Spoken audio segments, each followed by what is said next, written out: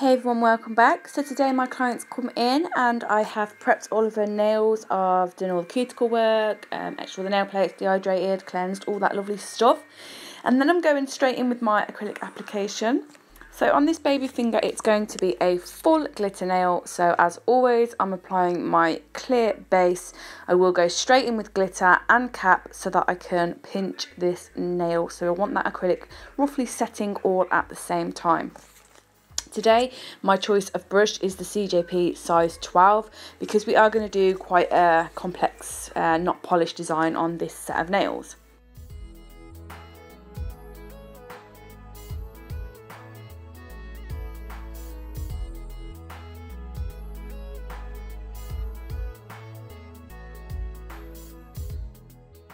When picking up your beads, you absolutely want them to be super wet and super tiny, especially when you're picking up glitter. You can see how tiny those beads are when they are placed on the nail. But I have mentioned in the previous video that I have been requested to do a glitter pickup video, so I will definitely go through that with you guys. Another little tip for you is to cap your glitter with a slightly wetter bead than what you usually would if you were to build a nail with. This just makes the clarity of your clear acrylic work better. It avoids any dull spots and just makes your glitter really pop through.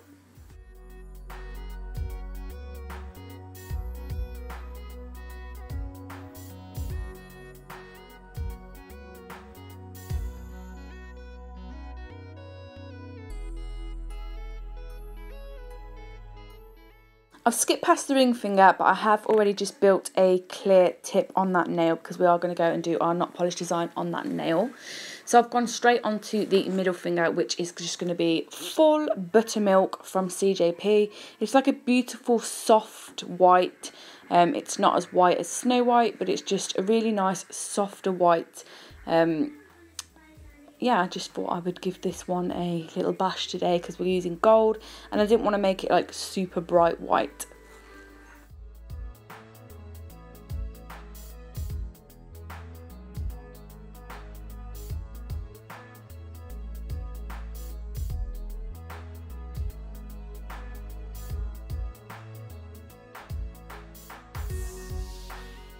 The way I'm building the nail is placing my first bead at that join from the nail form to the free edge of the natural nail, building out my tip and the shape, and then I will go in with my cuticle bead, making sure that I'm tucking that right into the cuticle area but not touching any of the skin, using the tip of my brush as a nice wall. And then when I'm happy with the application on that, I will go ahead and just cap this nail in a bit of crystal glass to make sure my apex and my strength is perfect and in the correct place. You don't have to, you can build with your colours and stuff like that, but I always like to just apply that, you know, extra peace of mind and just apply that little bit of clear acrylic. So moving back to the ring finger, and I'm going to start off by doing the braid nail. So I'm placing Perfect Peach at the cuticle area and then making like a triangle shape. And I will leave this to set before I come back and file it nice and crisp and apply my next lot of colours.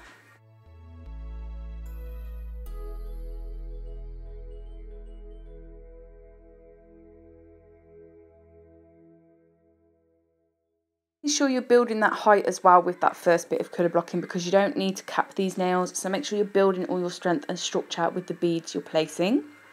So I've moved on to the index finger. I'm just going to do a glitter fade, so I'm applying Perfect Peach at the cuticle area, blending upwards into the tip, and then I will go in with that gold glitter that I mixed myself, fading from the tip downwards back to the cuticle area, and then I will cap this nail.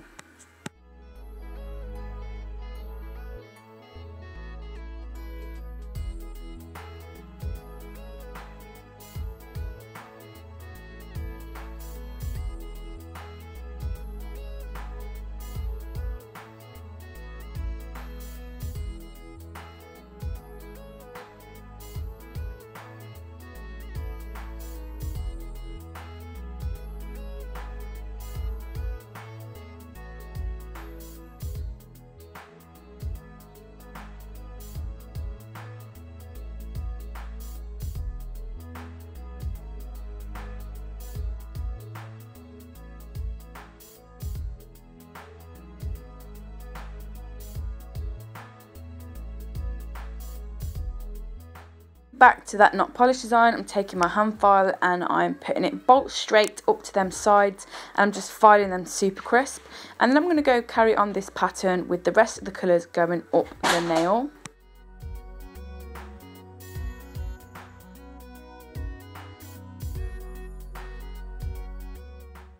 So I'm going in with Buttermilk and I'm going to place that up one side of the cut that we've created, trying to keep it relatively the same kind of thickness and things that we're going to do the whole way up the entire nail.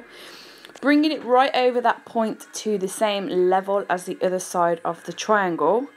I'm not over fussed about this because I'm going to file it crisp, but just make sure, as always, you're not using tiny little beads.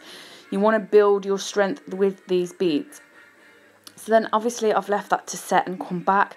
As I'm leaving it to set, I'm moving on with other nails. So I will come back, file crisp down one side, crisp level down the other side as well, going back to that triangle to make it so that when you put your next colour, it is going to be super, super clean. So I'm going in with some glitter now up the other side. Again, I'm trying to keep it the same width as the white that we've applied, and then I'm going to go right up to that point, right up to the edge of the white, so going in like a braid style. Make sure that when you're doing this with glitter that you cap your glitter before you file it crisp, because you're not going to come back and cap this now, so make sure you cap your layer of glitter.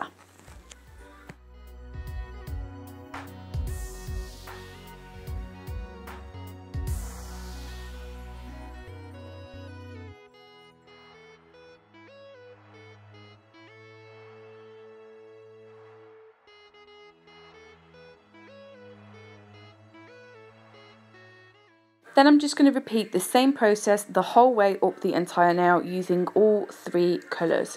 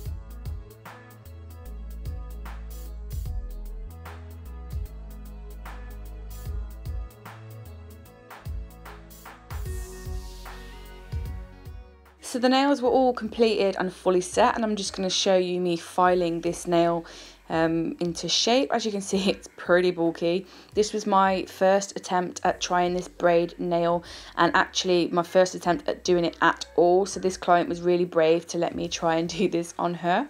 There are a few little imperfections that I was a little bit miffed about, but you know what, it happened, and my client absolutely loved these nails, and I really loved these nails too. So what I'm doing is basically taking this e-file and I'm having it on quite a high speed, getting around the cuticle area, taking off all of the bulk, revealing those nice sharp lines, trying to get my shape in as well because I've lost that along the way just a little bit. And then when I'm finished with the e-file, because obviously you don't want to then file over too much, I'm going to go back with my hand file. I'm going to show you how I hand file that nice and crisp as well. It did take a while because obviously you're building at different angles and different levels, and then you're having to file quite a bit off.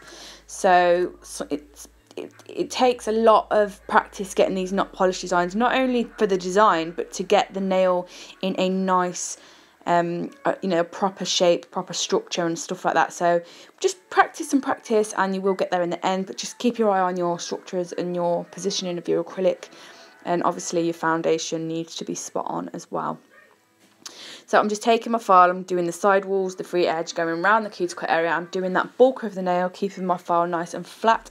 I still want my apex in there because, as we said, we're not going to cap this nail.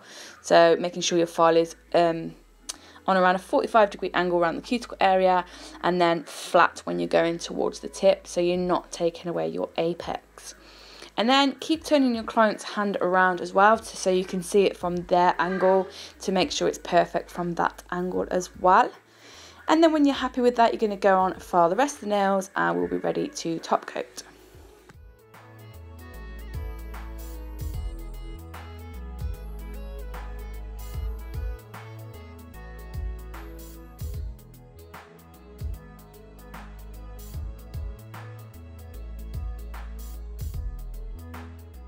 So once I was done with all the filing, dusted off, buffed and all that, I'm just going to go in and apply some Swarovski crystals on the white nail just to kind of blend that whole design and all set in together.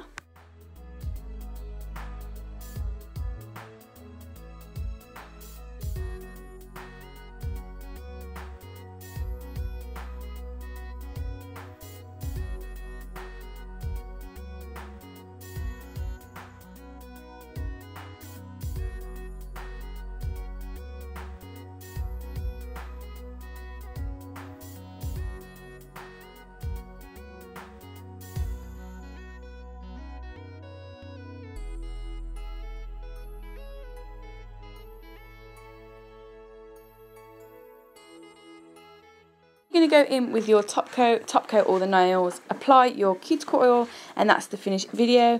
If you did like this video, please give it a thumbs up, and if you're not already subscribed to my channel, please do. I love you all, and I'll see you all again soon. Bye!